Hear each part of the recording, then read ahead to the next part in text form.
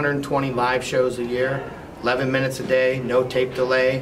When the red light goes on and the bell rings, you know, we're on.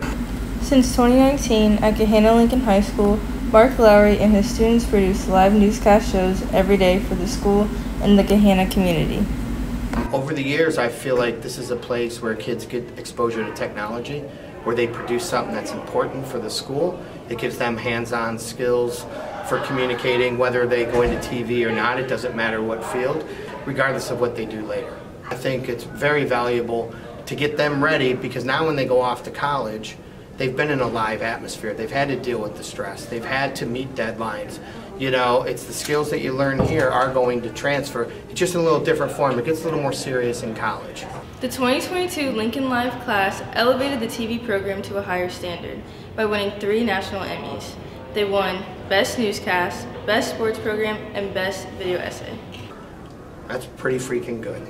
So since I've been here at Lincoln, we've entered the Student Emmys twice.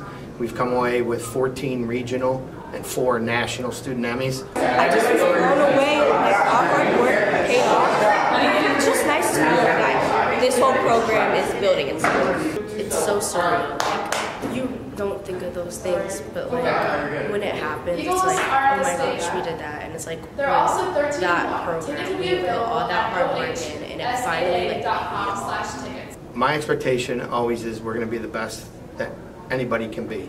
That we're not going to try to compare ourselves to other schools around here. We're going to try to compare our schools to the best in the country. It's the kids. They understand it's important.